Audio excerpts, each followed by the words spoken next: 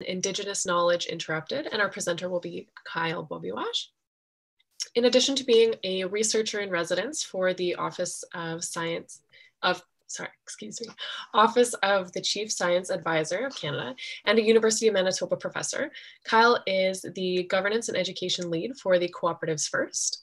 His work focuses on developing and delivering educational and developmental services for Cooperatives First. With degrees in geography and public policy, Kyle's educational background has focused on community development, governance, and organizational policy. Dr. Bobiwash is helping build better Indigenous science policy and capacity by including Indigenous knowledge. This inclusion, especially with consideration to agriculture policy, can encourage the preservation of ecological land integrity for the next 7 generations. The basis of this talk will be on colonial policy and how it has interrupted and disrupted Indigenous knowledge and First Nations agriculture. I am now going to pass it over to Kyle. I will get you to share your screen for us and we'll begin whenever you're ready. Thank you. Thank you so much. I'm always a little bit apprehensive when I'm asked to give a talk like this because, I still consider myself a junior scientist, still kind of learning the ropes of science. But something that I'm learning to appreciate a little bit more is, just being out and about in both academia, working with the public service, working out in community, having seen a lot of different communities, both across Canada and North America in general. And so an idea that always comes back to me is this idea that Indigenous knowledge or traditional knowledge is something that's in the past that we need to recapture. And that's something that all the solutions to the world's problems are stuck in this historical knowledge.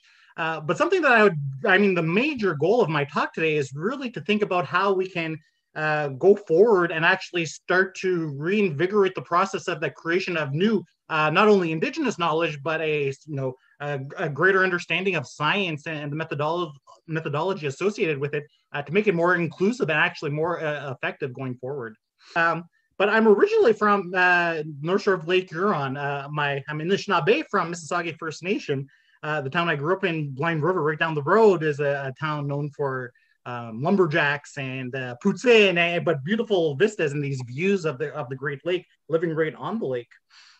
Yeah, so and then thinking of where I come from, it is the town of lumberjacks, and a lot of my family are these people that worked in the forestry industry, trappers that were gone from home for seasons at a time while they went trapping, and medicine people who traveled all over, not only our particular region, but went out to other regions to learn their those protocols and some of that, gain some of that knowledge to bring it back to my home community.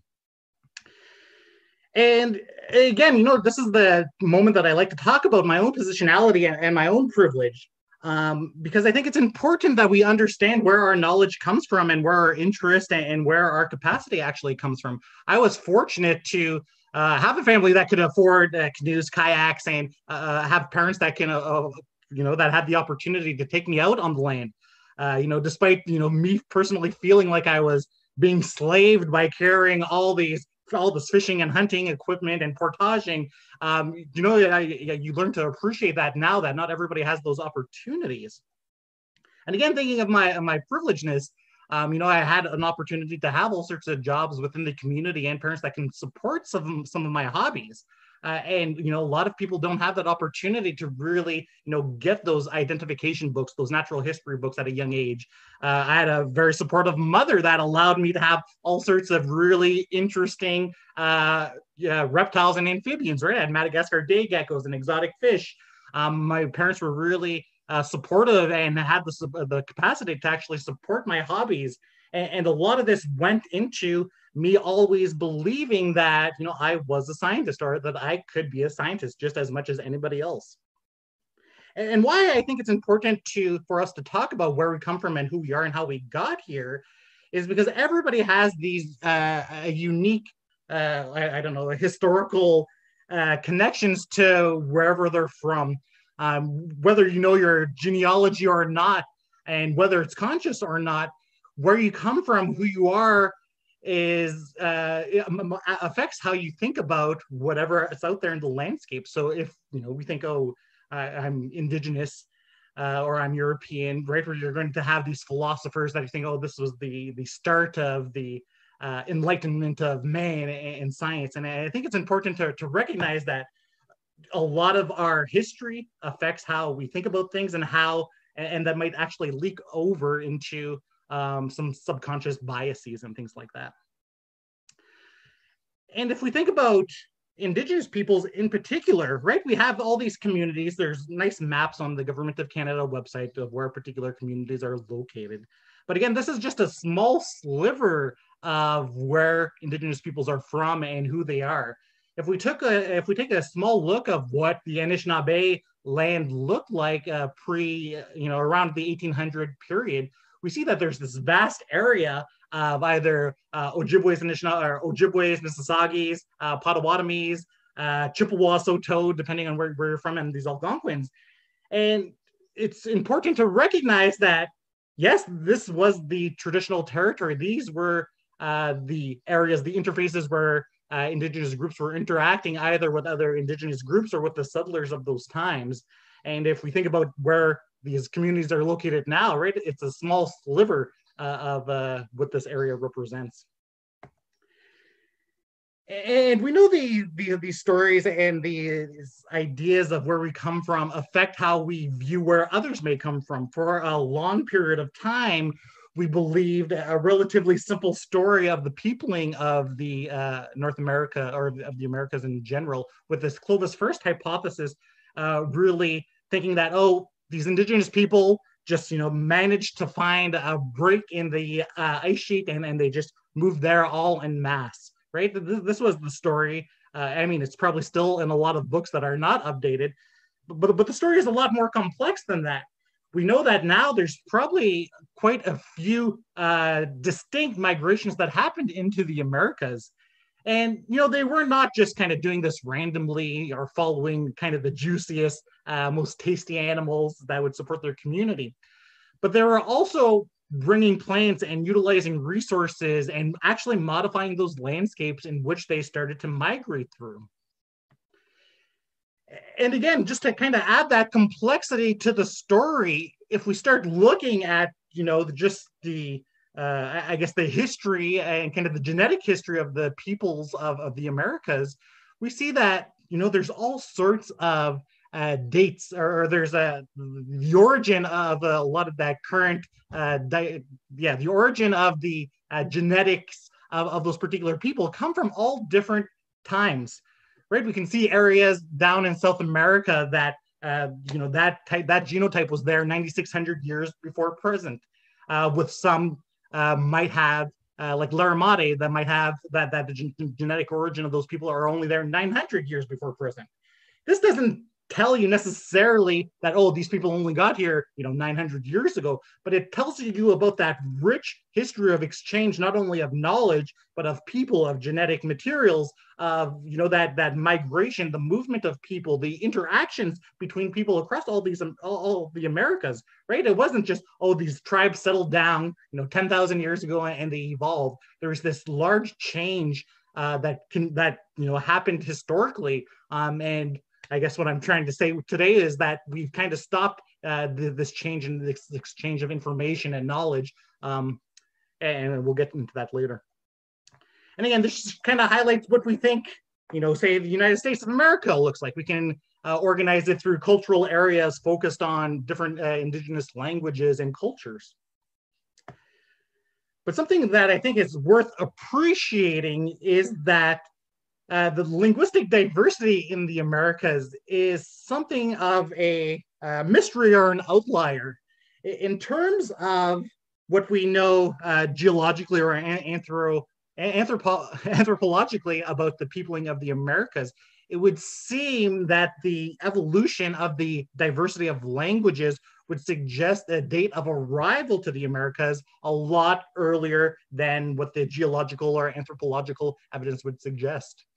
Joanna Nichols has a really interesting paper about this using spread rates of language, and really trying to backdate what that actually means for the evolution or the initial peopling of the Americas.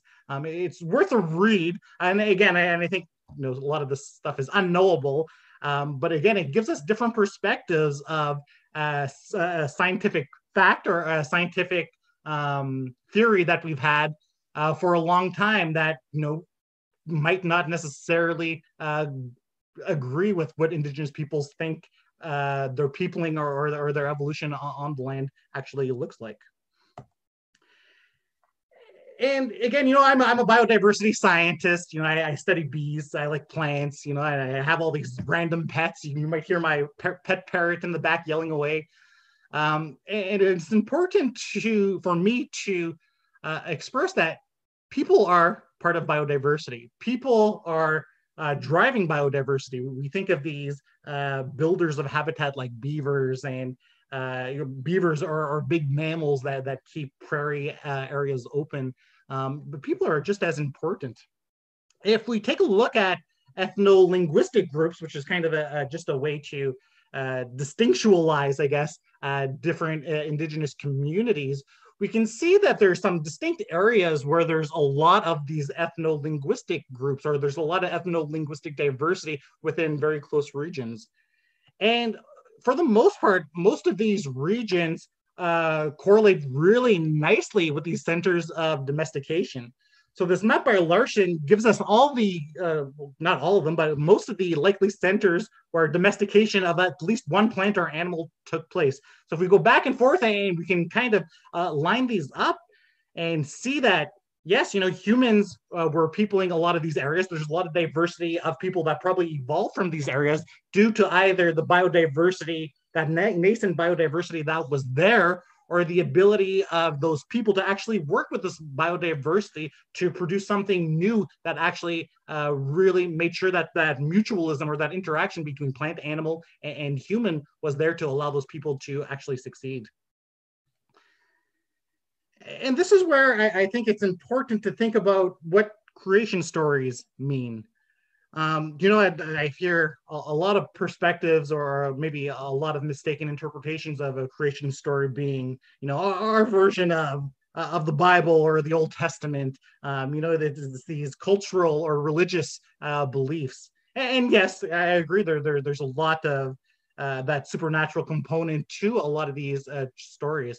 But I think what is often missing and not really appreciated is the diversity of these stories, and how that diversity of these creation stories actually gives you that context for who these people are.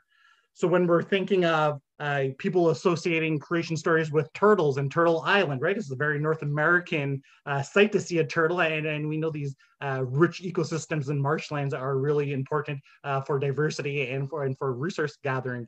If we think about more arid areas where they have creation stories associated with particular birds that actually find those areas of diversity, or corn, a plant that's evolved alongside the evolution of a lot of these cultures, we see that those are just hints of that richness that the creation story can give us to identifying who people are. And again, this is kind of just two of my favorite paintings, one by Jim Oskanagish on the left, and then one of Norval's works on the right. And again, it gives us two different potential perspectives of who humans are, or who humans are, what the ecology of a system might be, right? On the left, we might have an example of everything's focused on that plant, on that primary productivity, if you will, of nature of the environment, and how that primary productivity and the integrity of which supports all those beings around it. Versus if we kind of think about Morisot's work here, we can kind of interpret as humans being at the center of biodiversity. We know we are this huge force of nature that has the ability to not only modify landscapes, but modify kind of global ecological functions and global trends like climate change. And why I present this, why I'm talking about this prior to even getting into any science, is just to think about what are those philosophical leanings that we might not necessarily think that we have, and how might those actually influence how we think? Because if we think about what the foundations of science in Canada look like, we think, oh, who were the first scientists in Canada? If you ask me, of course, I'm going to say Indigenous people. But if you ask people not kind of versed in that history, we'll think, oh, it's probably those first explorers that were here collecting plants, that were here kind of writing descriptions of the landscape. People like Jean Cabot, Jacques Cartier, Samuel de Champlain. All these people were hunting for this rich diversity, or the rich productivity of the Americas, and were so amazed at some of the things that they saw and the richness of the land. So we have Cartier's hunt for agriculture, where he was, amazed by the stuff that he saw, and compared it to what they had in Europe at the time, as well as Champlain's lustier land, where he was so amazed by the variety of trees, that he was really intrigued by the lack of cultivation or in his mind, the lack of cultivation that resulted in this diversity. And because I went to McGill, I'm always fascinated by Jacques Cartier's descriptions of when he came along the Hochelaga and saw all sorts of Indigenous people along the Fleuve Saint Laurent that were, he saw these, wild and savage folk who covered themselves with certain tan colors. Right? He was so amazed by not only the cultural richness of the people, but all that corn that they saw that extended from the Fleuve all the way up to the little hill that McGill sits on to this day. And something we don't often think about, and I really haven't thought about much either, because we think generally of the Columbian exchange, where Christopher Columbus, he arrived more southerly in the North America, or in the Americas, and that started the exchange of a lot of crops like corn, like tomatoes, like tobacco, like chocolate, that resulted in a greater food and a greater agricultural richness in Europe. But there's also this Cartesian or Champlainian exchange that we often don't think about. So by the time Jacques Cartier and Samuel de Champlain got here, everybody knew about corn already. It was already being used within those, first 100 years of discovery of the Americas by European settlers. And, at that time, there's already dozens of different types of squashes already out there. But what Cartier and Champlain wanted to look at was to enhance that pharmacopoeia, advance that medicinal plant knowledge here in the Americas. So, that's what a lot of their work focused on if we're thinking of that natural history interest that they had here. And, being a big reader of food articles in the New York Times and for food blogs and things like that, I'm always intrigued by foodies and that foodie culture. And Champlain was one of these New World foodies, right? One of his description of sunchokes, the Jerusalem artichoke, was the first description of that, really delicious plant.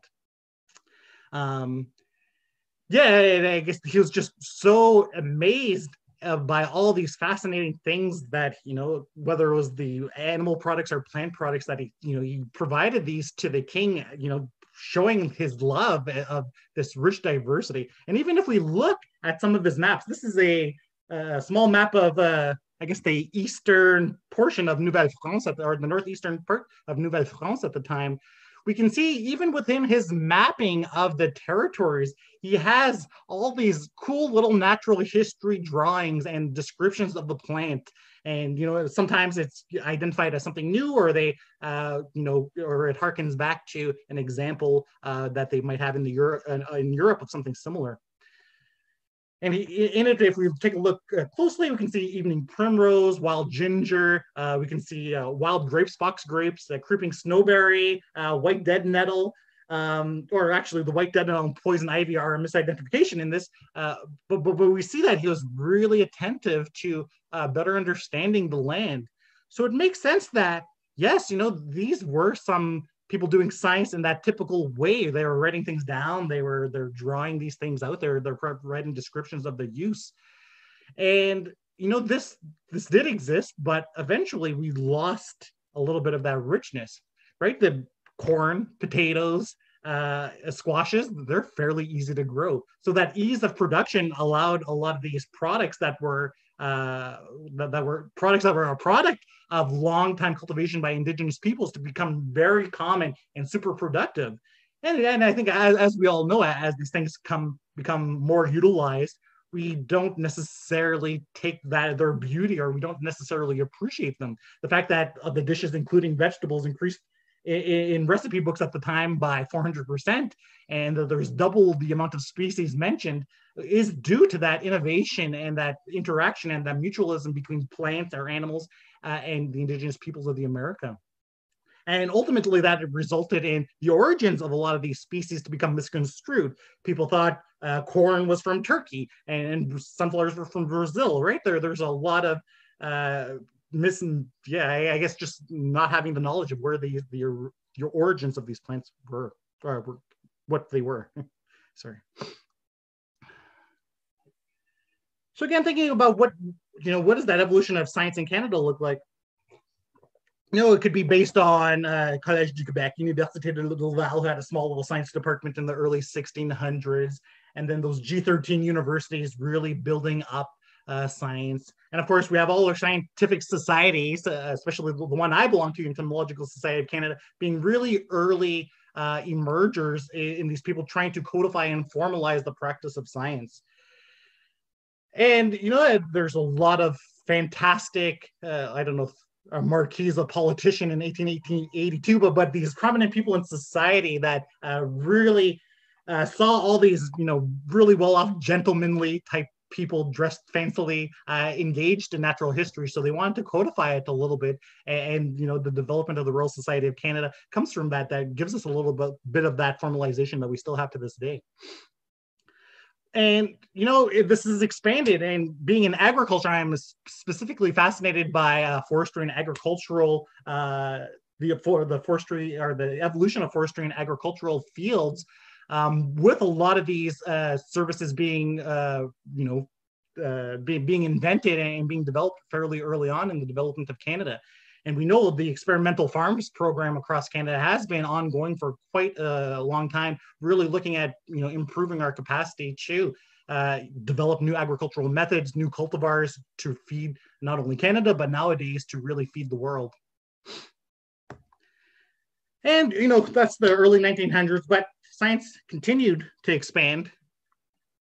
And I don't know if people recognize these places as scientific institutes, and I don't have my I don't quite have the Q&As up, but if anybody if anybody has an idea of what these scientific institutes are, I'll pause for a second just to see if anybody puts anything in the chat box. Does anybody recognize any of these buildings?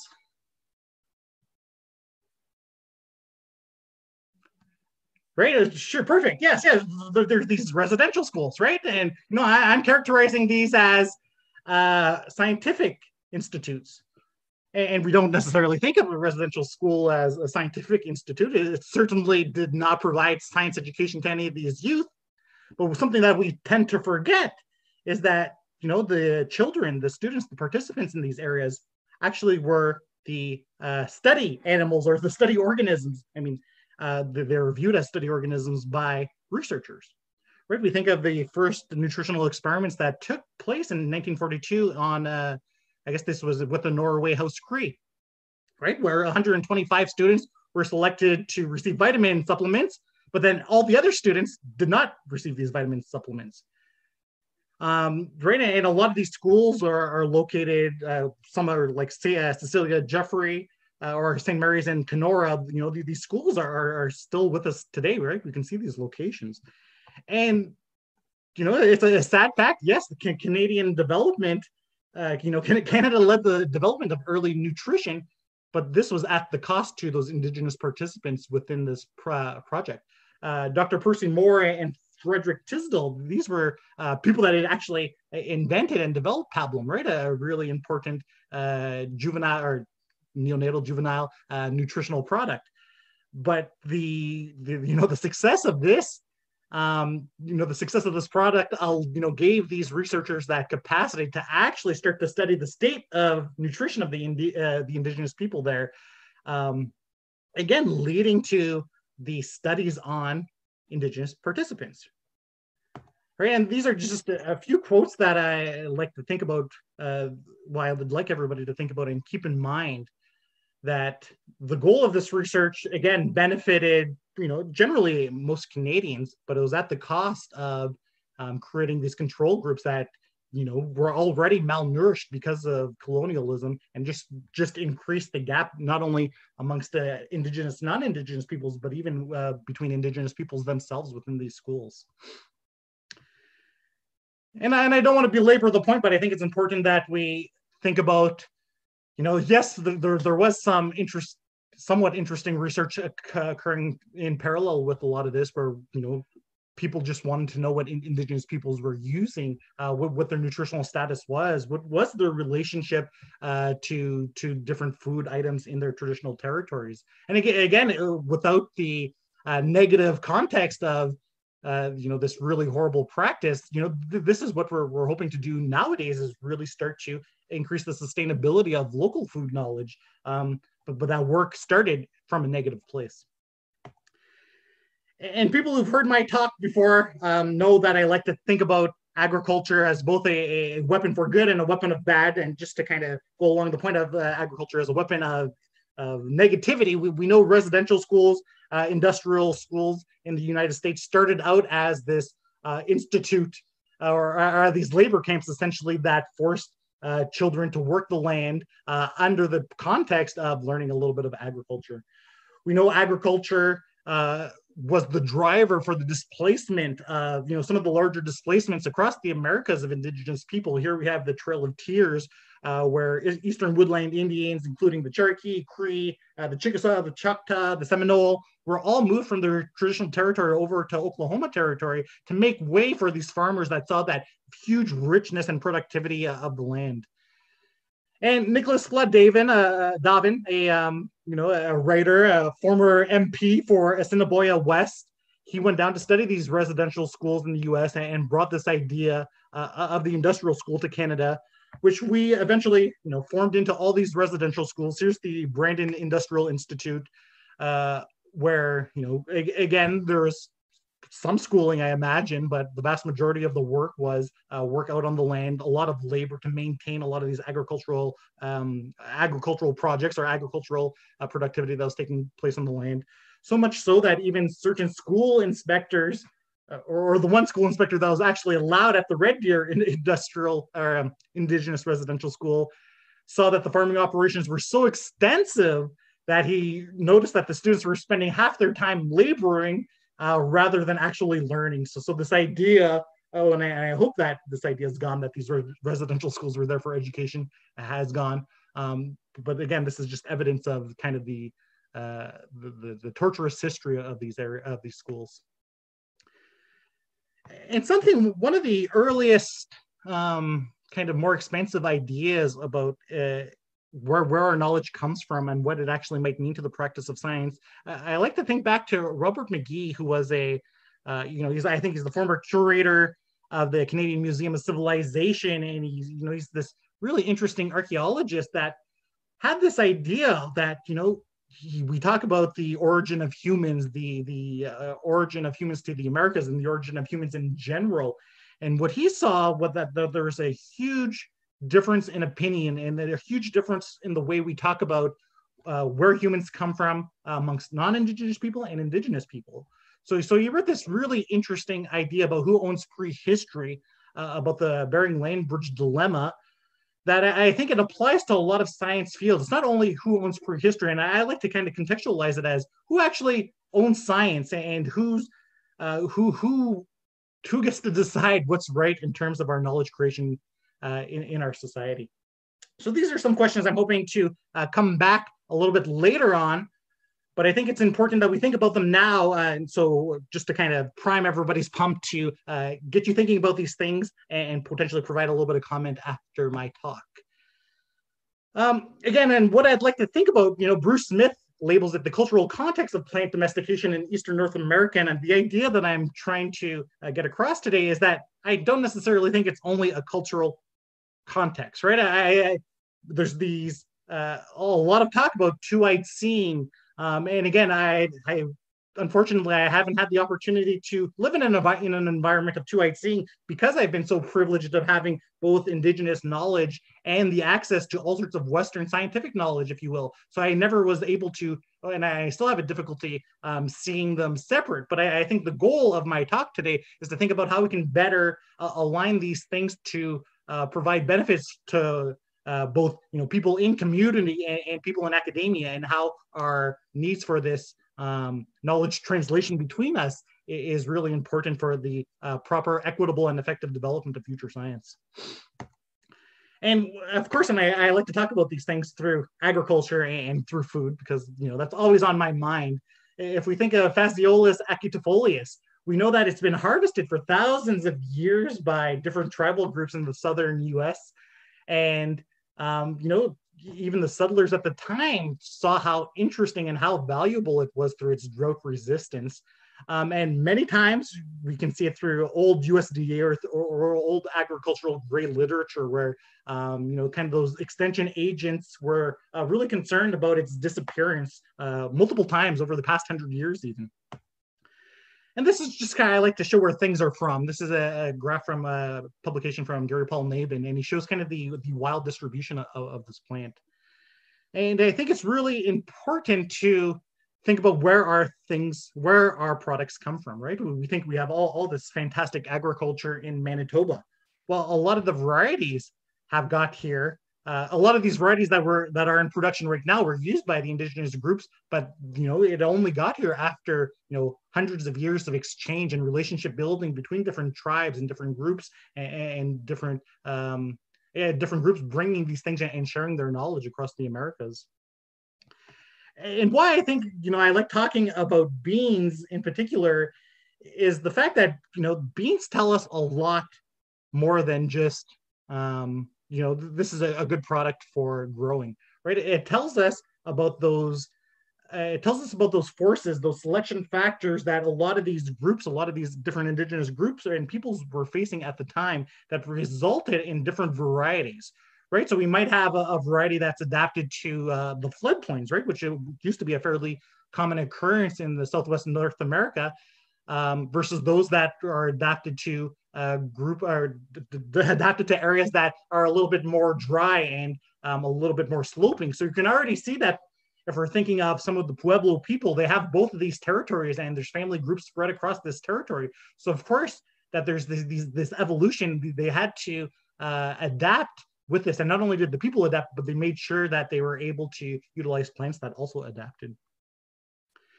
And of course, we can characterize it not only ecologically, but we can look at it morphologically, and we see, there's all sorts of seed types and land races. And these things are not random occurrences. Yes, we can classify them scientifically, but we don't often take time to actually classify them and what that actually meant to those people. I'll skip this, but if we think about the culture of the Tipperary bean, we know that there's actually groups of people that were known as the Tipperary eaters, right? The Papago people are known as the people that really relied heavily on this. And if we go and we look at and we ask their elders and we ask their knowledge holders, what do these beans actually mean? Well, a lot of times, based on these varieties, they tell you not only about the growing conditions and those environmental stresses faced by people, but they also tell a story of that cosmology of the stories associated of human and land and the universe. So, it's more than just something that's growing in the ground. It really connects them to who they are as people and who they are in this place in the universe. And I say I'm at 136.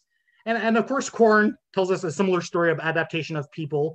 We know that there's a really complex history of corn, of the genetics of corn and these land races that coincide really nicely, actually, with the evolution and the diversity and the movements of people and the overall changes in genotypes of people across North America, or the Americas in general. But we also know that corn diversity is being lost, and it's somewhat sad because if we look at things like Zuni fetishes over with the Zuni people, or we look at Navajo rugs and how corn maidens and the tree of life in the Navajo Nation is centered around corn, that the loss of this diversity means more than just the loss of alleles that might allow us to adapt to new future environmental conditions that might be, that might not be good for our current corn varieties. We're losing the stories of the Navajo people and how they associate corn with the biodiversity that surrounds them and supports them. Right? And again, we lose that story of what were those people facing in terms of the agricultural constraints that they had in those areas.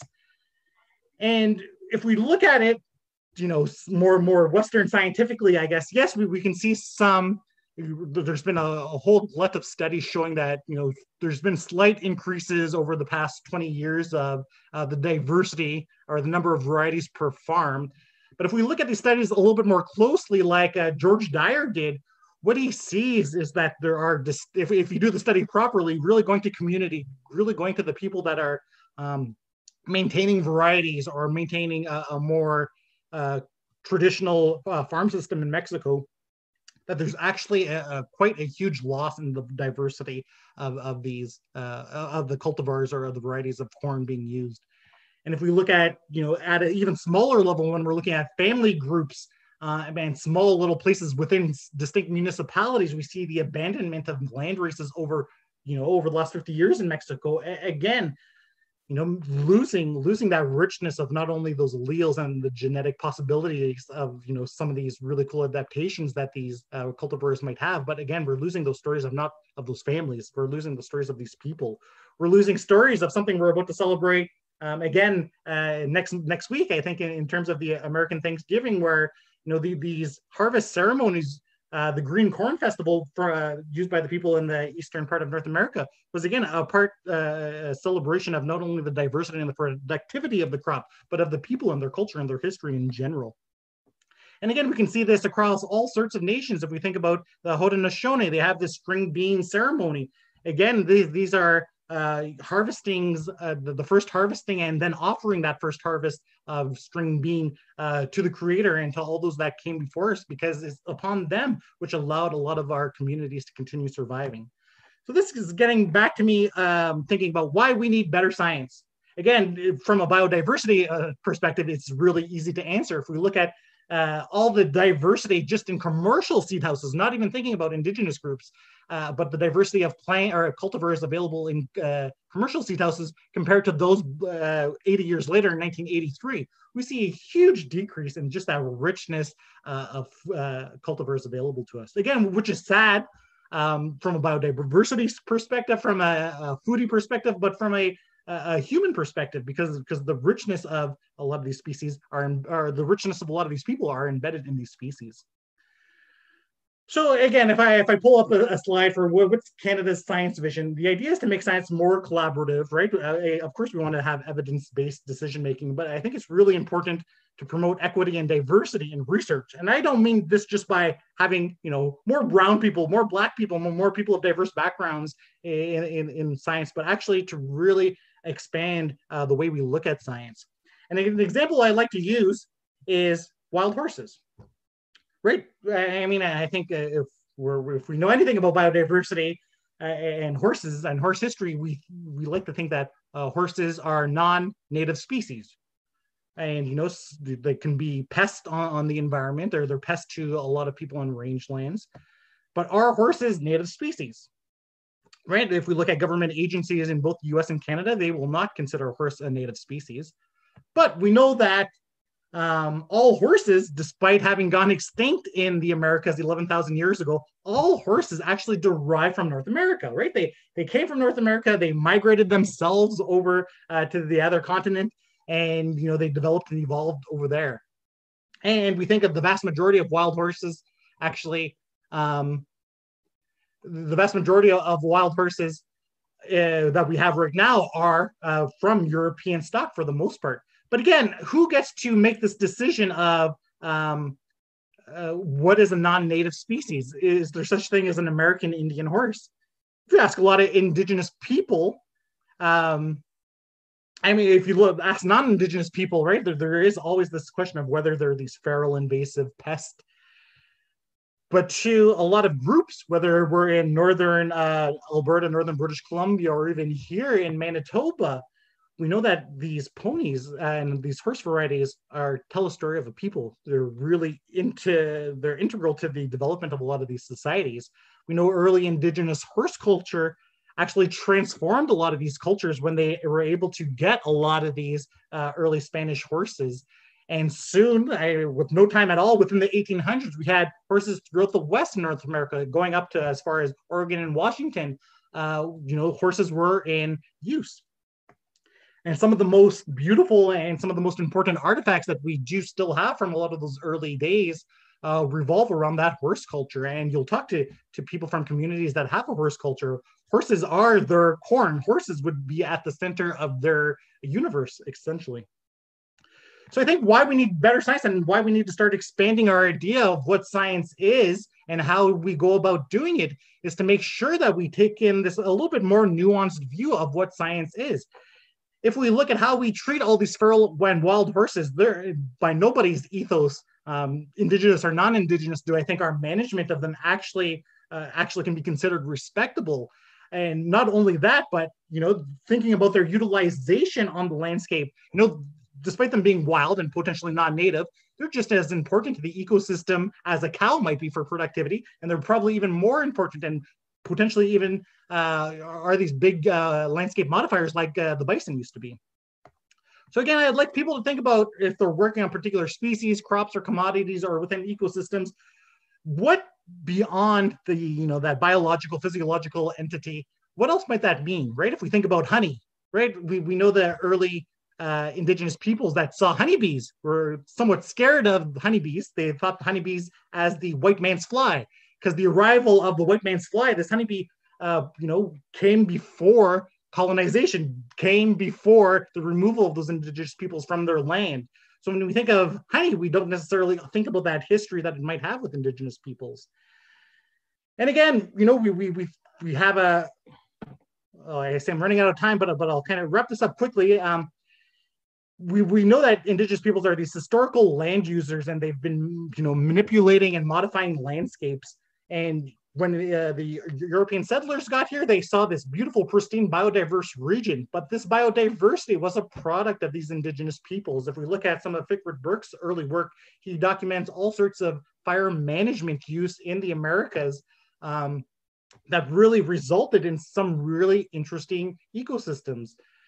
And if we think about how, when we overlay fire onto the Americas, we see that there's these huge dark areas that are these ecosystems that actually don't exist anymore. If we think of the kind of the Midwest American oak savanna, this was a hugely rich, unique environment. Oak savannas generally are not very common anymore at all across Canada, especially. But we see one of the largest oak savannas, right, has basically turned into the honeypot for agriculture in the Americas right now. And I think it's important to think about these cultural, what we might consider cultural practices or or indigenous knowledge are actually these ecological mitigation techniques. It allows us to work with the environment a little bit better. It allows us to benefit from ecological functions that might be sparse in nature to really maximize their benefit for ourselves while maintaining some degree of sustainability. And again, just to think why we need better science. I mean, ask a taxonomist. I see a few of my colleagues in the room that are focused on the taxonomy. That local knowledge of the diversity is really important, but understanding how that landscape and the resource management systems affect that diversity is really important. But that's only important to a certain extent. Our science is no good if it's actually not incorporated into that public knowledge or into our public policy. And only when we start to really bring all these aspects of science together, from that, development of whatever our natural history is into a more codified system or science, and really bring that into our political system, can we start to think about changing the way we view nature and who we are as people and what our responsibilities are to the environment. And again, I like to think about, the environment being mutualisms upon mutualisms upon mutualisms. I just wanted to highlight a Lopez Uribe paper that talked about how indigenous peoples brought these squashes throughout the North America, resulting in the expansion of the range of all these beautiful squash bees. So I think I will stop there and open it up for questions. thinking about why we need better science, but it is to manage all these problems that we're seeing right now, whether it's the management of predators or it's the management of our fisheries, and what is the proper way to actually look at these things and incorporate a lot of this land-based experience that communities have had with a lot of these resources. Right. I think there's all sorts of new ways to look at it. We don't need to look at it only from a neoliberal economic sense. Even if we think about who we are as scientists, I don't think that often agrees with our processes or the way we think. So thinking about how we can make these more equitable to everybody involved in this resource extraction or this resource use is important. And of course, we know, scientists often discover things that Indigenous people have known for centuries. I've gone through a lot of my undergrad in ecology thinking about, oh my God, my grandma or my dad that's told me this long ago. Let's move this lecture along. And we know that the richness of all our knowledge as a human is actually improves when we start to bring in different perspectives. So I think it's important that we think about how we can diversify and bring in new perspectives to make science better. Thank you. Thank you so much, Kyle. I'll get you to unshare your screen. Yeah, perfect. So one of the questions was, how does the cultivation of animal products compare to plant products? Yeah, well, that's an interesting topic. Of course, I mean, I don't want to say blessed, but Europe was blessed with, I don't want to say dumber animals, but animals more prone and more liable to domestication, resulting in the evolution of that particular type of agriculture in Europe, versus in North America, a different approach really had to be taken. Of course, there's game farms, but we know a lot of these animals are not easily domesticatable. So it was the large scale transformations of the habitats through burning, right? Increasing that undergrowth in the understory, increasing that plant growth in the understory of forest that provided all sorts of beautiful pasture land, or the maintenance of pasture land through burning, that allowed all that diversity to that animal diversity to actually be there, able to be hunted, right? So it's just two different approaches that had to evolve based on what that biodiversity was in those particular regions. Right. Awesome.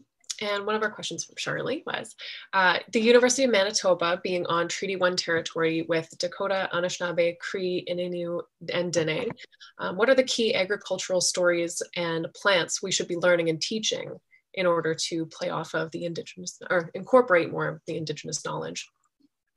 Right. I mean, and I really didn't get into any of these details, but there's a lot of plants that are actually not used anymore agriculturally that were really important. We have a lot of small seed varieties. But even the story of how something like corn got here, hundreds of years ago, how beans and squash varieties got here hundreds of years ago is important. And I think it's not necessarily about teaching those particular varieties and holding up as, oh, this is a variety that my people invented, or, tomatoes are an indigenous product. But it is really about the story of how these things got here that I think are almost more important than, identifying these things. Because and we also know that a lot of these species have been lost to the people due to colonialism and due to agricultural development. So it's, yeah, and I'm certainly not the expert on every variety. And I think it's important for us to find ways to support those people that are actually trying to regain or trying to maintain that knowledge. So I'm much more familiar with Ontario systems when we look at Haudenosaunee and those circles of women, those matriarchs that actually have maintained a lot of their diversity in terms of the corn, squash, beans, and some of those other varieties that are there. Third question.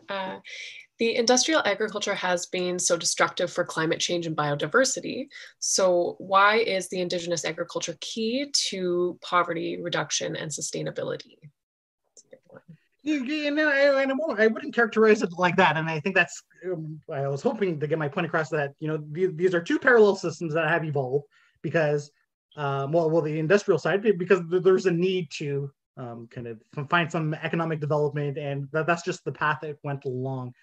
And again, and I think I lecture in agroecology, so I think a lot of our approaches actually mirror some of that Indigenous knowledge that has been utilized when we're thinking of soil fertility management, when we're thinking of runoff management and things like that. A lot of these things are not unique ideas. We're codifying them in new ways. We're able to really look at them precisely. But a lot of these practices have been done by all sorts of Indigenous people across the Americas, or across the world, in fact. And I think really thinking about agriculture beyond just a economic capacity or an economic development project is key, more so than looking at who's right in which particular thing, right? Of course, not every Indigenous practice was benign. Over time, it evolved. It had to evolve to be benign as we adapted, as we saw, right, the diminution or the decrease in fertility in particular areas. New techniques and new strategies needed to be evolved. And I think we have to keep that in mind as industrial agriculturalists or agricultural scientists, to think about, we need to incorporate these multiple perspectives, right? If we think about what a farmer is right now, we have very little touch. A lot of, not we in general, but a lot of people in cities and that are eating this food, they have very little touch, or they're not in touch with farmers and what they go through.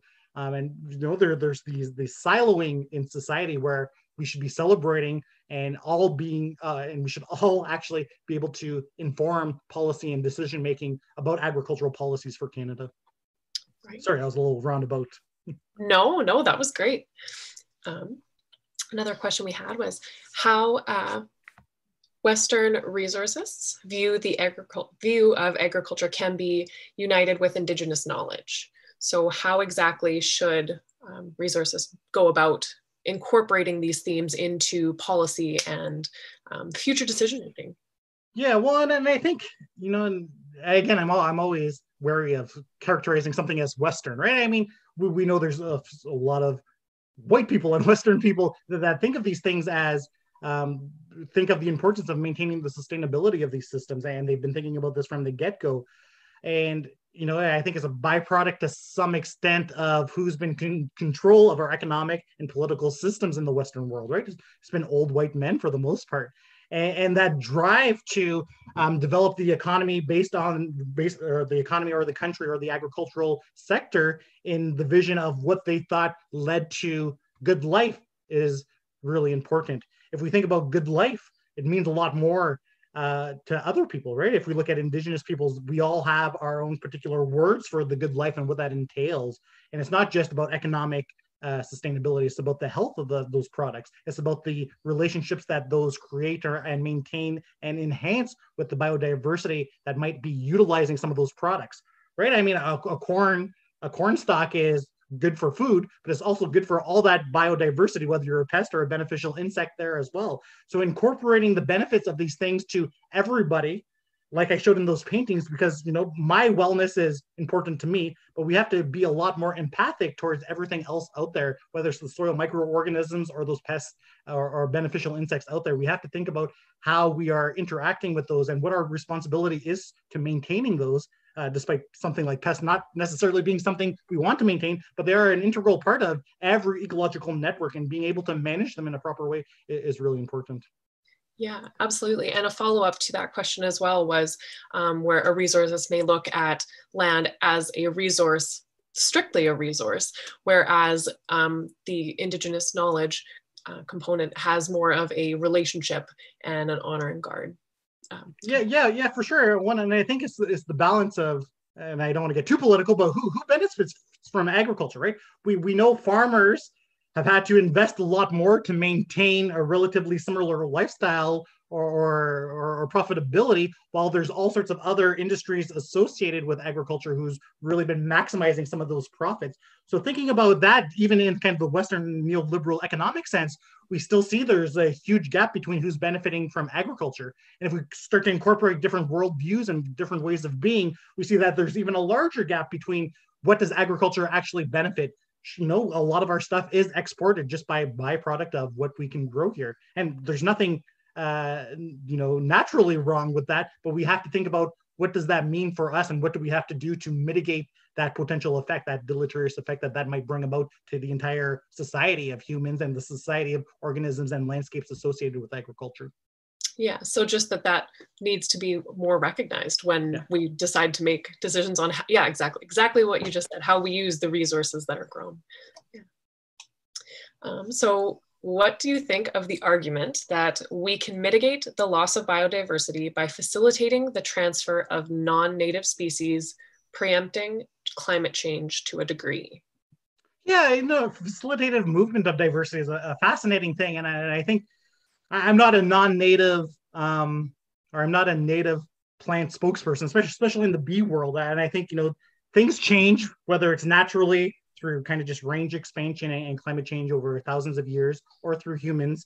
I think it's just a byproduct of the type of organism we are, that we actually recognize the effects that we have. Again, there's all sorts of, depending on the species, right? There's probably all sorts of ecological considerations and whether those particular open niches actually exist in that environment. But again, I think this brings an opportunity for us to really think about who controls the land, who controls these ecological systems. And in fact, we shouldn't actually be in control of them. We should be working, we should all be spokespeople for the ecological integrity of these species networks. So we really have to think about this much more diversely. Sure, I see people trying to revive the mammoth and utilizing goats or other ruminants to start to create more prairie-like habitat to maintain tree-free corridors in some areas.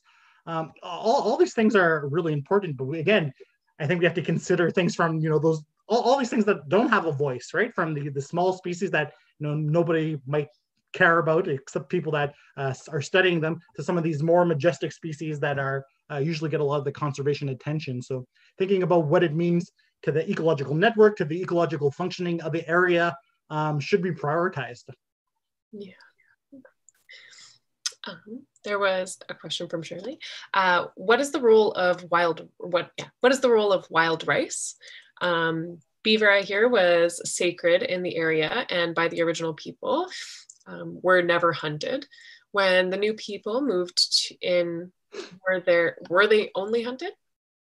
Have they been tech or built food landscapes? Yeah. So there's and there's like such diversity with clan systems and the management of resources based on clan systems. So depending where you go, right, you might have taboos against hunting particular things, or you might have particular people I'm from Crane Clan, right? We were associated with the protection of wetlands and kind of those coastal areas along the lakes and things like that. And it's those particular people within communities. There's these subgroups that took the responsibility for managing a lot of these resources. And if we're thinking of something like wild rice, right, Manoomin, it was pretty expansive, right? The knowledge was shared amongst all sorts of groups. All sorts of groups had fairly similar ceremonies associated with the collection and the harvest of wild rice. But thinking of a scientist, right, it's a really neat ecological area. If you take a look at wild rice, right, you'll have baby ducklings growing in it. You'll have all sorts of tadpoles and using that for cover from bigger predators, right? It served all sorts of functions. It served as a function of waste nutrient. What am I thinking about? Filtering, essentially, right? Through being able to take a lot of those excess nutrients from the terrestrial land and being able to utilize that themselves to maintain their own productivity, while not seeing not resulting in a lot of those problems we see with algae and nutrient overload in a lot of our lake systems right now. So there's all these really beautiful ecological functions that were that responsibility for the maintenance of those functions and those species were given to particular people and communities, resulting in all sorts of traditional teachings and indigenous knowledge of who is responsible for those particular lands. In terms of beaver, I know my family caught a lot of beaver. They're big trappers, so beaver was always something really important, both as a product for us to utilize for clothing, but also for a product to trade, right? Not everywhere had beaver. Similar, not everywhere was able to grow corn, so there needed to be some sort of market and exchange amongst indigenous groups back then.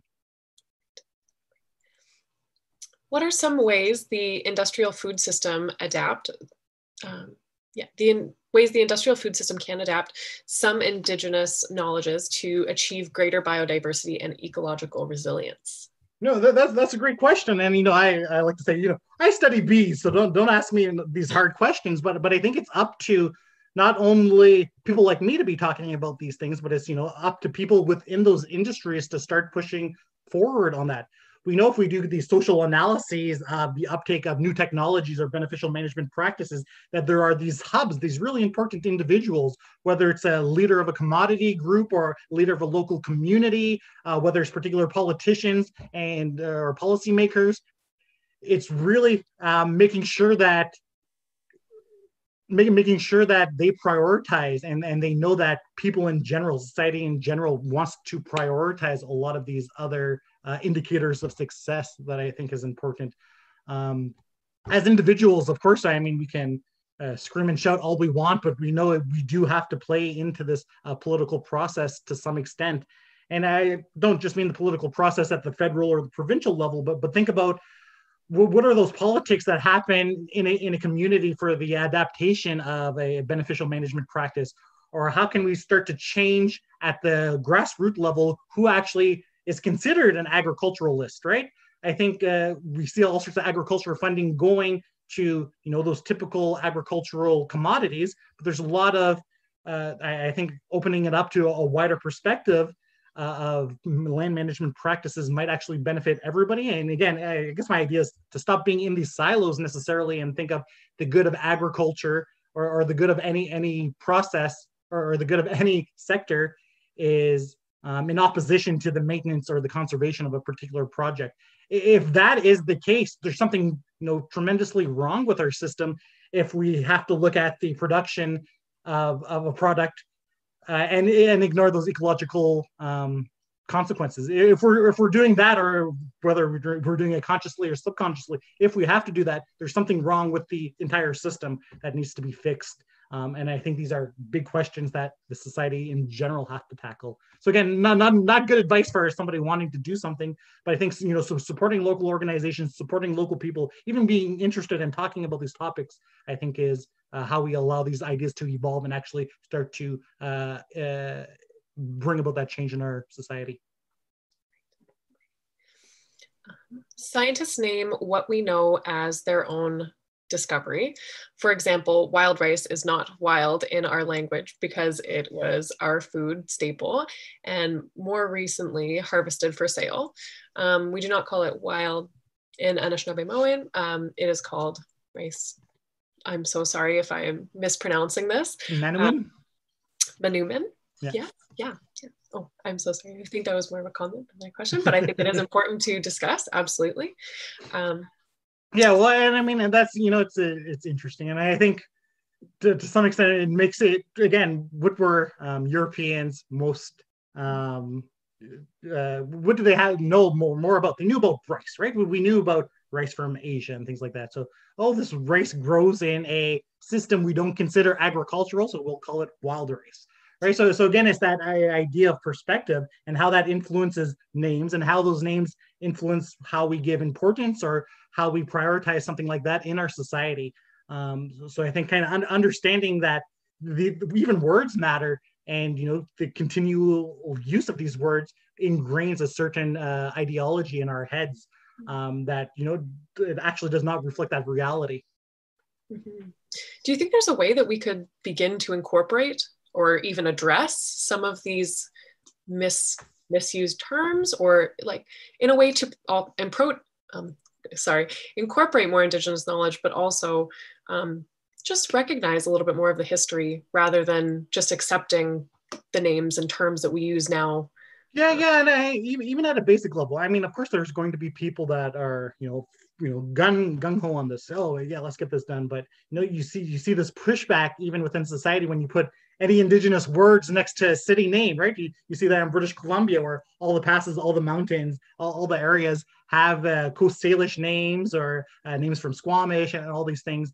And depending on where you are, that will receive huge pushback. But I think even those steps, I think we have to get beyond this and know that the entirety of Canada, for the most part, was already named, right? And these names represent things that are much more rich than just the name of some old dude that was important, right? They represent those people. They represent what that ecosystem was. They represent one big event that might have happened there. They represent the relationships or the interactions between different groups of people. Understanding that language and how, a lot of our knowledge that we might not have, complete perfect history and perfect tracking of is actually contained in those names. So something like, appreciating the language and the cultures of those Indigenous peoples that are there is really important. And I kind of got off track where the question is, but again, it's bringing about these things. And again, it's just knowing more about the people that came before us, right? And even, I take it for granted. Even I was teaching a course in the winter, and it's, oh my God, to me, I've never taken Indigenous studies or anything, but all these things were so common to me, and I'd be trying to figure out where my students' baseline level of their knowledge was, and unfortunately, it was really below where I even thought they would be coming into the university. So making sure that we're incorporating, and again, I don't know what the best way is to incorporate these into educational systems. We know that they need to be Indigenous knowledge, Indigenous peoples need to be incorporated from that grade school level all the way to the university level. And again, it's a huge job to tackle. And I'm not sure how good education ministers are doing. Again, education systems across Canada are doing better at it. But it really requires the incorporation of Indigenous people, not only there to give a single lecture, but to really think about how we develop knowledge in our youth going forward is important. Yeah, absolutely. And I think you're exactly right. It has to be incorporated at an earlier stage than, where it usually is incorporated now. And that's unfortunately the root of a lot of the. And again, we see pushback, right? I think it was the province of Alberta. They had a consultant saying we can't teach kids about residential school because it's too sad, right? And so they're looking at changing the curriculum for. Yes, it's sad, but we learn about all sorts of other sad stuff that happened in Europe. We think about Egypt, right? Egypt, historical Egypt was built on the back of Jewish slaves and things like that. But we're happy to learn about those cultures. So we have to think about what our culture and the highs and the lows of our culture. And I think it's important to understand that because that's formed the ideology of a society. And to incorporate new ideologies, we have to understand what we might be missing in our own particular worldview. Absolutely, yeah. How do we put a value on diversity in the homogeneous agricultural landscape of the current world? How would you go about that? Yeah, so I was doing my PhD at some point, and somebody asked me, well, why is the diversity of bees important in this particular farm if it's only one bee species that does all the pollination? Well, who cares about all these other species, right? And so, okay, because my argument was based on the ecological functioning or the ecosystem service of pollination.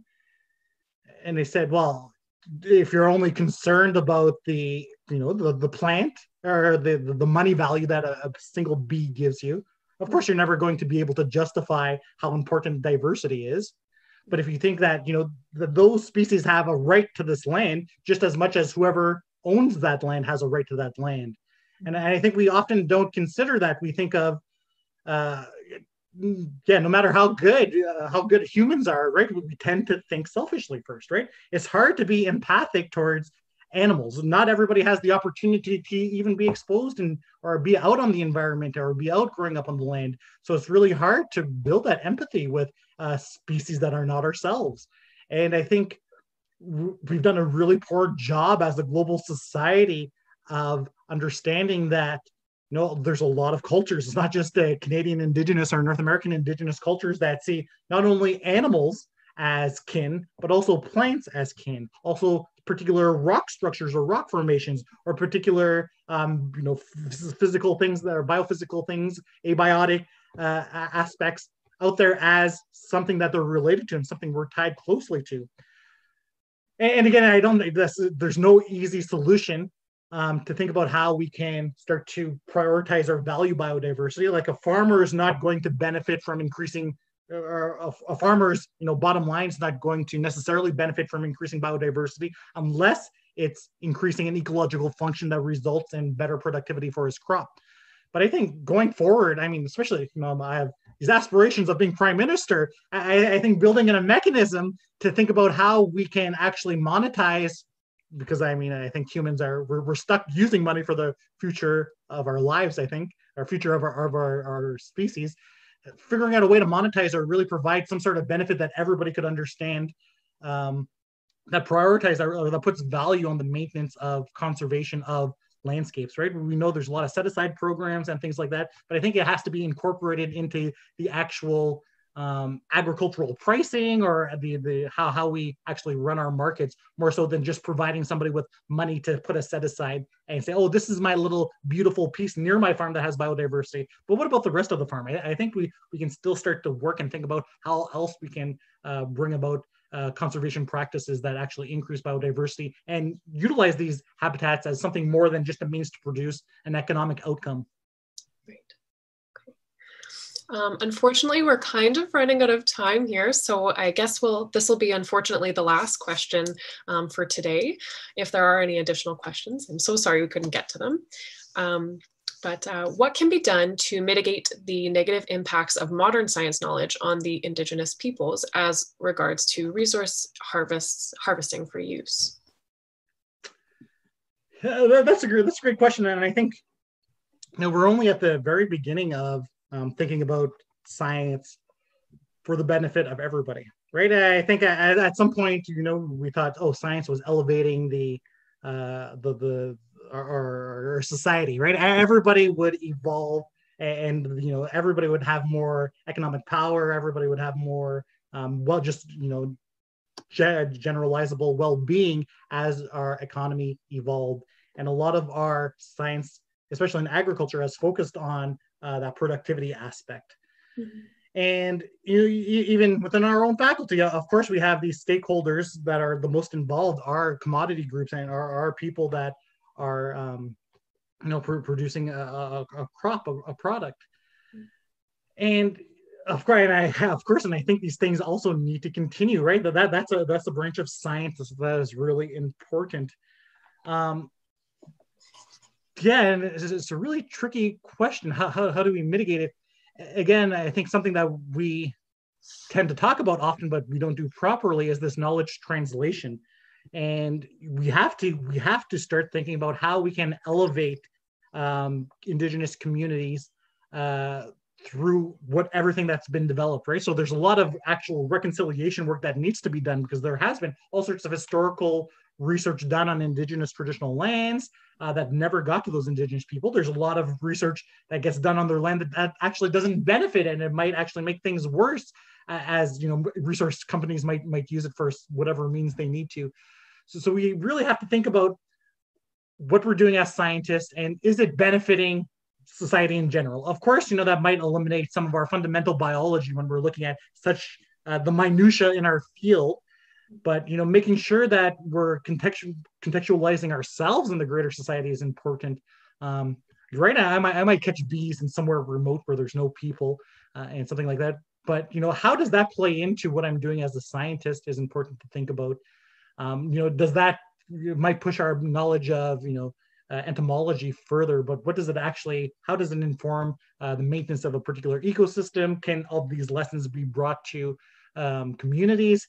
And again, I don't have a good answer, because I think, it's such a huge problem that's going to involve a lot of community consultation. It's going to involve a lot of creativity by researchers themselves who are the experts in these fields. Of course, I have my own ideas of how these things should go, but, all sorts of people, Indigenous or not, are going to have other ideas that might be even better than my perspective. So I think really it is that consultation of what we do as scientists, right? And we don't necessarily think, oh, I do so-and-so particular type of science. It doesn't affect Indigenous peoples, so I don't really need to consult with Indigenous people. But I think anything that gets done in Canada, I think we have a duty and a responsibility to make sure that, that's kept in minds of people, I think. At least that's what I think. No, and you're absolutely right. And I think it's unfortunately something that has gone undervalued and under-recognized in terms of research design, policy design, and every sect of research, especially with agriculture and work as well.